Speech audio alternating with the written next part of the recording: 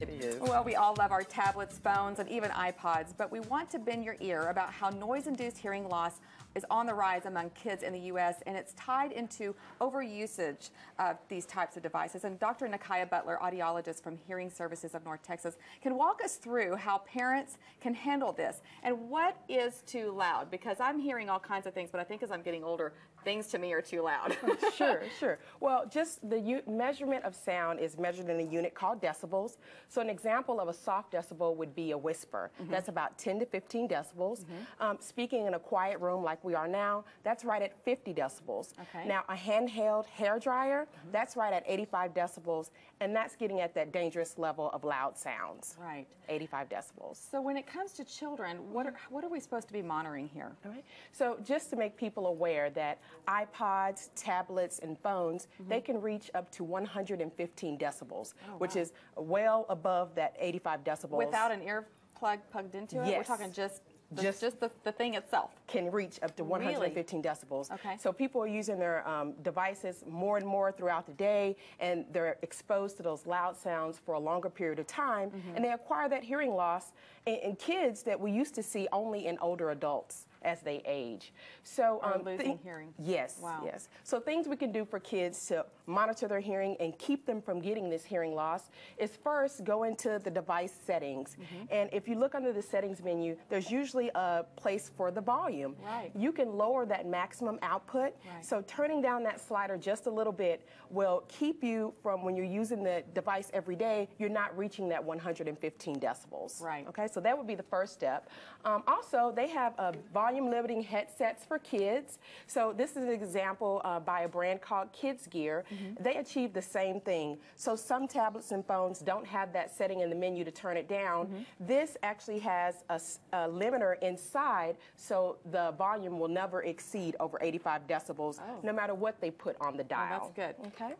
And where can I just ask real quick, where can you get these?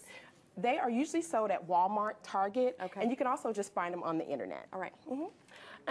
Again, if you don't have that option to turn down the volume within your settings, you can use an adapter. So some people like to use their own buds with these. This adapter just connects between the phone or whatever you're using. You plug your earplugs or headsets in it, and it achieves that where it keeps sound under 85 decibels. Okay.